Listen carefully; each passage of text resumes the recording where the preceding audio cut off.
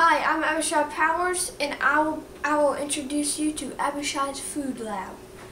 So what are we doing today, Abishai? Today, I will tell you how many things you can do with ground beef. Really? Really? That seems like an awful lot of ground beef there. Oh yeah. So what are you going to do with that much ground beef? Is that for one meal? No, it's for quite a few. Okay.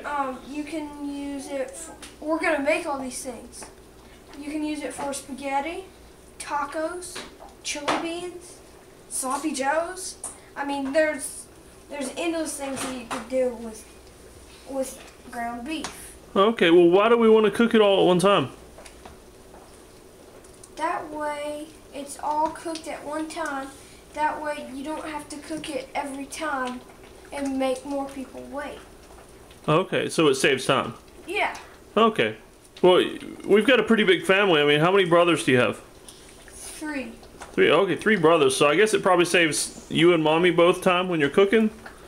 Yes. I mean, do y'all ever like make meals and throw them in the freezer or something? Yeah. Actually, since it's pre-cooked, you can actually freeze it and take it out whenever you need it again.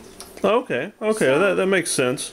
So what you're saying is, it's a helpful tip that you're trying to give everybody, just to buy a big thing of ground beef and go ahead and pre-cook it and make some meals and all that, just to save time and make everybody happy, right? Yes. And it tastes good too, right? Oh yeah. I mean, dead cow is one of our favorite foods, isn't it? Yeah. And sloppy joes are really good. Yeah. Okay. All right. Well, your assistant wasn't in this video. Do you want to introduce him to everyone? Again, I will introduce my brother and helper, Abishai Powers. Hi.